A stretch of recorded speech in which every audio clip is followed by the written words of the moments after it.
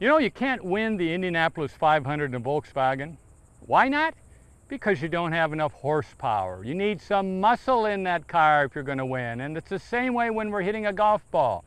You've got to have, in order to get power, you got to have a little muscle. You have to develop some muscle to get club head speed.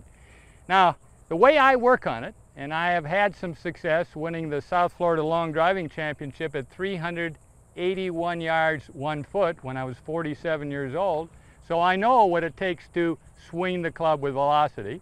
This is one of the best tools ever made for that. It's called the power swing fan. The power swing fan is one that the harder you swing, the more resistance comes up with the blades. So it makes you work even harder with the core of your body, the trunk, and the arm. So when we get to the top of the swing for right here, just for shoulder height, we get it in good position. Be sure again, use the trunk and arms, not the hands so much, and fire that body through there to this position through. So the harder you swing, the more resistance you get. Then you may be able to do something like this. Take your driver, go up to the ball, look out at the lake, and say, wow, I've got enough club head speed to drive that ball a good distance. How about this?